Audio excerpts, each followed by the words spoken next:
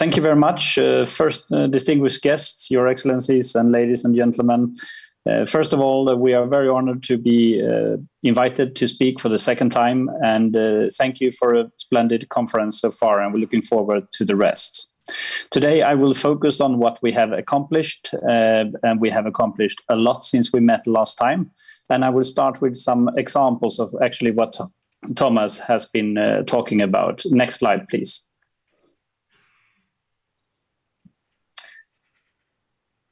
First of all, I have three different conversations that just make you smile a little bit, maybe.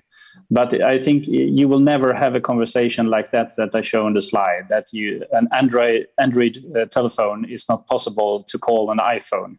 So what we really have done is to make people to talk to each other and increase the interoperability. Next slide, please. Another very interesting conversation would be if you had a lot of different app stores that you need to go through to look for something.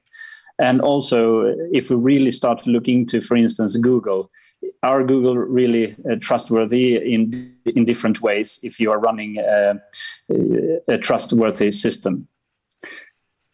So what we are doing here is trying to look into discoverability and different ways of how to find each other and make it easier in the maritime domain. Next slide, please. The third, or more of a starting up discussion, is, for instance, today we have seen a lot of funny things when ships are trying to identify each other towards different kind of ports, authorities, etc. And today it's very easy for someone who would like to play a practical joke towards in the digital system. And that is also something we are really looking into, the integrity, the trust, and the security. So just as a start, next slide, please. Why is Navelink relevant? Why should anyone listen to us, or why should anyone actually have a meeting with us or anything?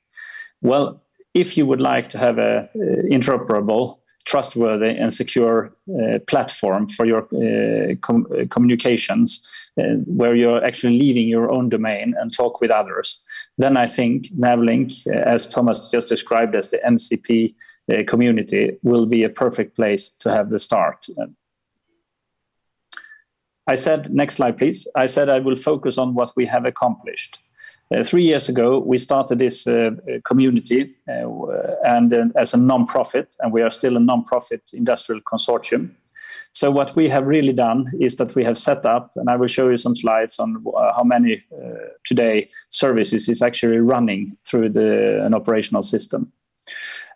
Of course, we have fully implemented all the EU sanctions and other sanctions needed due to the development in the world.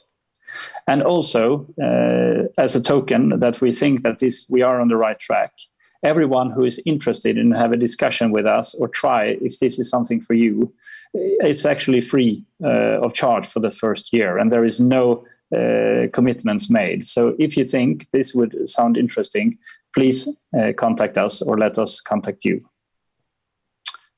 Next slide, please. Today, Navelink is a non-profit, industry-driven coalition of the willing, you could say, to establish a common infrastructure. A lot of the ideas and visions that we've heard and gone through the last decades, and also all these different projects shown on the lower left side, for instance, the STM Mona Lisa and other projects, we have really tried to actually make that happen in the real world with the great help of Thomas and the MCP. Next slide, please. So what are we actually providing? We are providing a trusted community with a very thorough PKI and a vetting process. We are having the possibility for you to find each other in an interoperable way, and not making up our own standards. We are following the ones agreed by IALA or anyone else.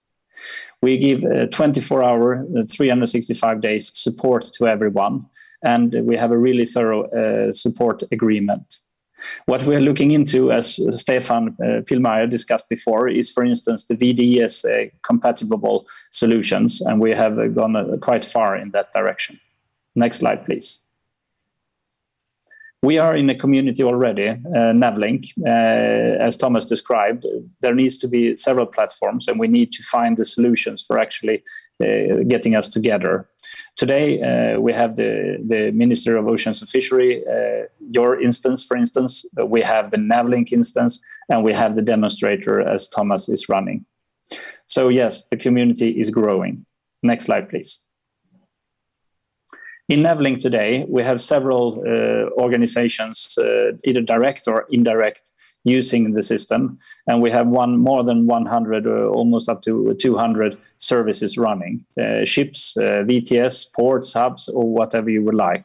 You can see a snapshot of the operational instance on the right side. There is also a lot of the instances in the test and the development phase that will soon be released, etc. So yes, we have succeeded in making something operational. Next slide, please. Navelink has a very short history. We started in 2019 after long discussions between a lot of different stakeholders. And today, as you've seen before, a lot of users are already in the system. And we are hoping that more will start using Navelink as their PKI and service registry. Next slide, please. There has been a lot of discussion if it's but now Navelink or any government organization will know everything because all information is stored somewhere. This picture is just shown that no, Navelink is not connected. When you're talking about the operational information, it's just between the two users or three, or depending on how many you would like to share your information with. Navelink is not sitting on all the information. We are just making sure that you find each other, and we're making sure that you are who you claim to be. So you are really talking to the right instance. Next slide, please. And also, there is not one solution for everyone. So we have found out a lot of different ways of joining Navelink. And we hope that there is something that all of you will find interesting in trying. Next slide, please. There is everything from actually sitting around the table and decide what Navelink should be in the future to just enroll as a user, or even being a so-called agent for someone who would like to try, but that would like your help in different ways. So we have really tried to figure out what will be the best way for all types of users to use Navelink. Next slide, please. That was all for a short summary of what Navelink have done since we met last. And yes, I think we're really on the right track. And together with Thomas and everyone else in the maritime connectivity community, I think we will succeed in the journey ahead. Thank you very much for listening.